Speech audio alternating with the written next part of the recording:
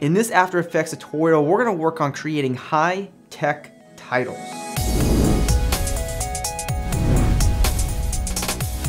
Hey, what's going on internet? This is Josh Noel from SonduckFilm. So this is one of those tutorials I love doing because there's a lot of abstract work that can go into this, and we're going to focus on several cool techniques in this tutorial that are going to allow you to create these high-tech title graphics, which is great for anything in the theme of a sci-fi type project. So without wasting more time, let's go ahead and jump into our tutorial and let's get started. Okay, After Effects is loaded up and we saw the demo of what we'll be creating, and it's this really cool HUD high-tech element.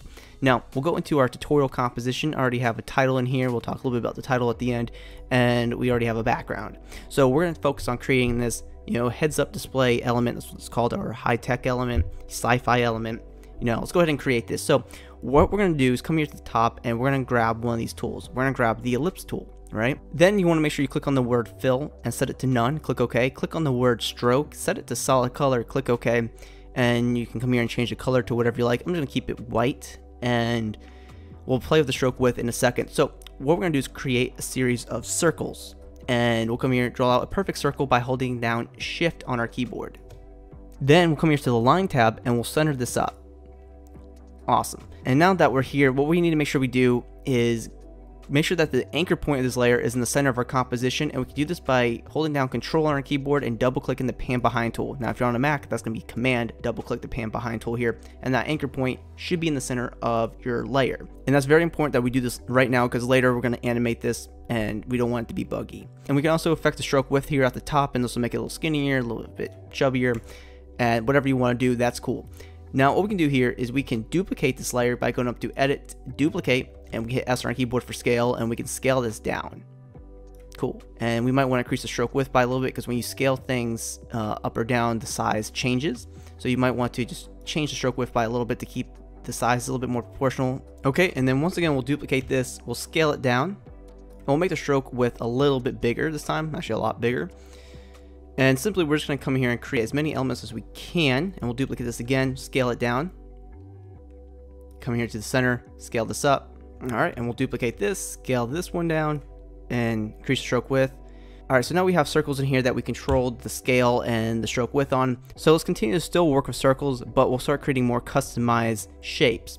So let's go ahead and just duplicate one of these, bring up the scale. We'll scale this up by a little bit, go right here. I want to bring that stroke width down. Then we'll come here into the shape layer, go to Contents, click on Ellipse 1, go to Stroke 1, and we'll click on this plus button right here under dashes, and this will create a series of dashes. That's cool. And one thing I'll do is I will click the stopwatch for offset, and we'll move forward to the end of our composition. I'll just say 6 seconds, and I'll animate this. And so now this element will be moving here, and that's cool.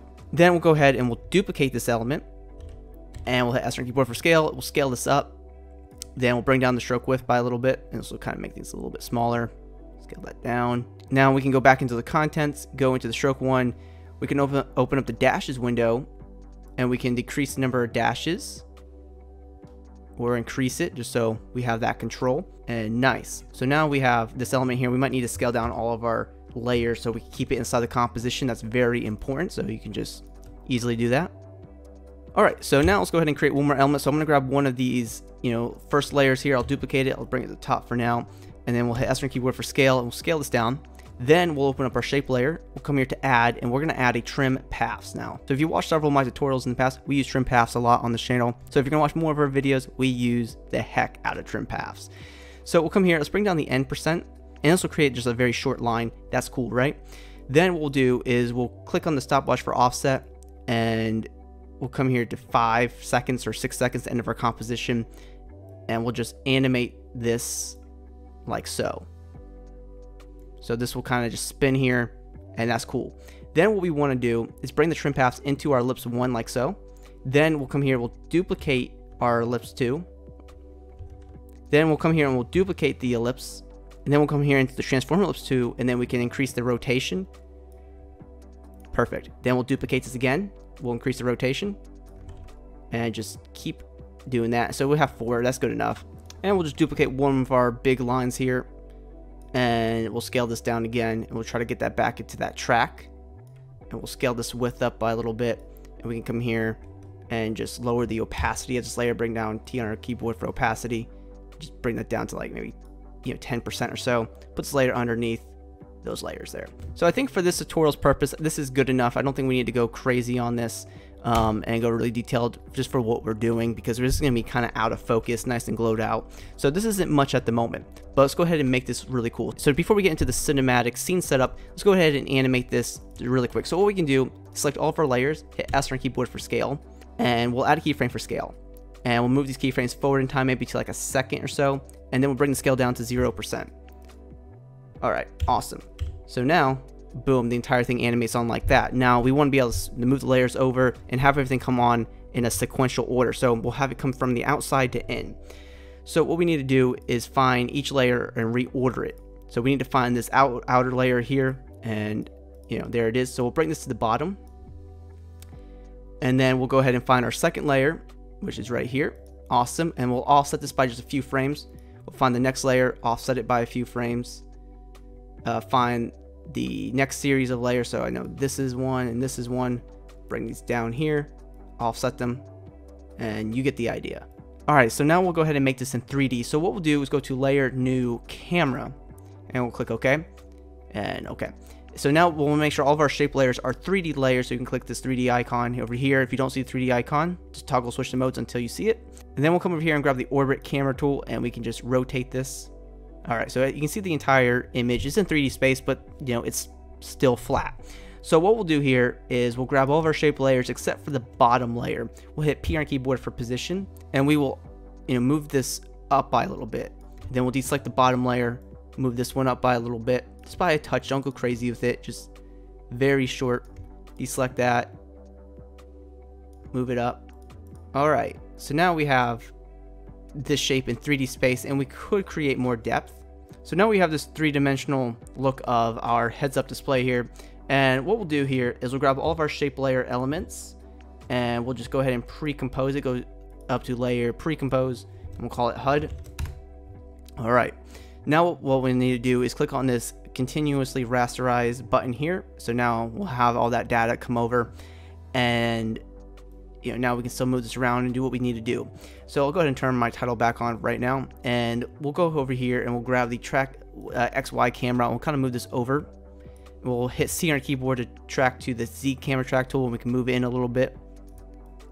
And then, we can just move this over however we see fit.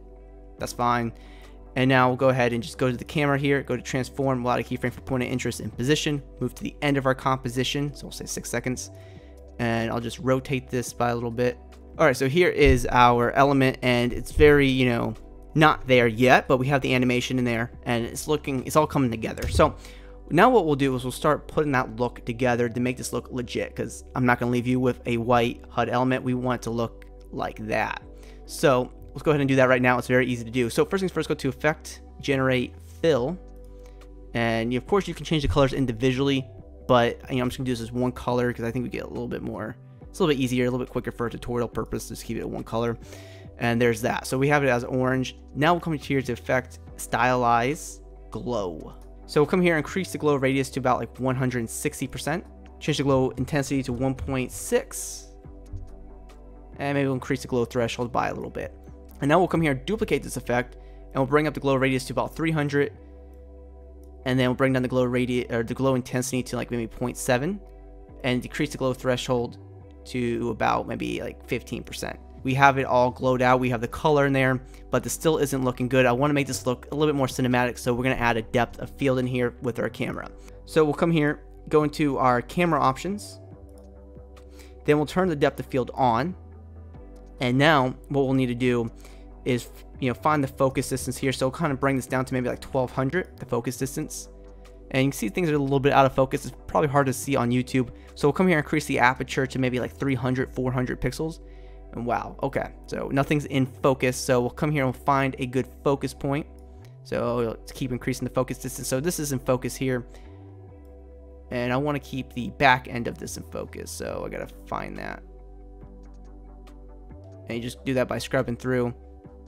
That's cool. Okay, so we'll just do that here, and we'll add a keyframe for focus distance. We'll move to the end of our composition, and we'll bring down the focus distance down to like maybe 1200 or so. And actually, I will reverse these keyframes. I think it'd be cooler that way. So right click, keyframe Alright, and then of course we go up to layer, new adjustment layer, and I just want to go to effect, noise and grain, and I want to add noise to this. I'm going to set the noise to like 7% and uncheck use color noise, and this will just break everything up and make things a little bit more motion graphic-y. So that's awesome. So the entire point of this video is to show how to create a motion graphic to complement a title sequence or whatever you're looking to do. And for a title, you can do anything that you want. We have tutorials on how to do like a glitch title or any other typography. So I'll go ahead and drop those links in the description if you want to learn how to create more in-depth titles. But for what I did here is I actually used one of my favorite elements for After Effects called Motion Factory, which I'll link in the video description, and it simply has 555 title presets that I can add and drag and drop in any After Effects composition. So I can come here and find a glitch title that I like. So I can grab, say, this title here and click on create, and it'll automatically import it into my After Effects composition, and this can be on any After Effects composition. And I can come here, change out the title, move this title around in our comp, change the duration of this, and now we have a title in here that we created within a couple seconds that has a higher end animation to it. And of course, if you're looking to save time on creating HUD elements, and there's also another pack called High Tech Builder, which has over 400 high tech elements ranging from holograms to icons to shapes of text, titles, and of course a handful of complex circles which we just created, which will help you save a lot of time when doing high-tech motion graphics and VFX. So if you want to learn more about High Tech Builder and Type Builder to help you save a lot of time and increase the value of your work, you can check our links in the video description. I'll take you right over to those extensions so you can learn more and see in depth each of these elements. So those are my techniques for creating high-tech motion graphics. If you did enjoy this video, be sure to subscribe to our YouTube channel, SonduckFilm. We post 2 post-production tutorials every single week right here. You can also hit me up on my social media networks. Those links are in the video description, and always be creative.